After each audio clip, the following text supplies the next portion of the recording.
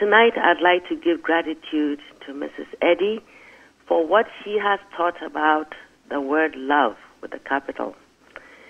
She said, there is no discordant claim that you cannot love yourself out of.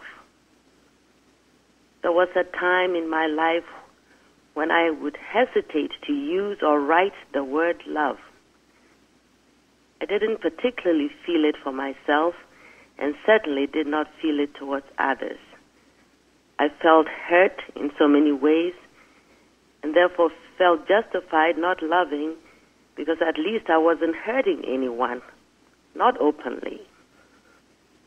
When I learned that if I wasn't feeling love, then other emotions like fear, worry, uncertainty, resentment, anger, depression must be holding sway, and that indifference was really hate, I started examining my thoughts more and to pay more attention to my feeling and start living this great word, love.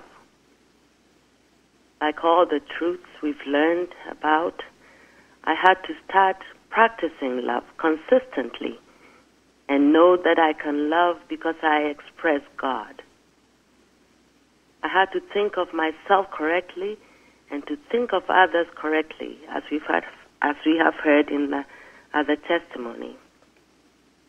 The examples of Christ Jesus, Mrs. Eddy, and others, and so many people that I've read about how they could continue to love no matter what, has been a great source of inspiration.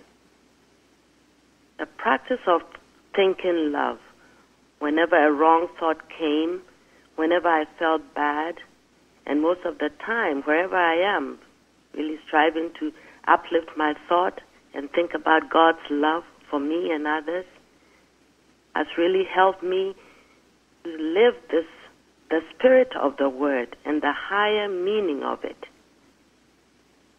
I thank God for our watches, the teaching to pray unceasingly, because these cannot be done without love. One of Mrs. Eddy's students quoted her saying that in her response to the question, how can healing be done through prayer, she said, just live love. Be it.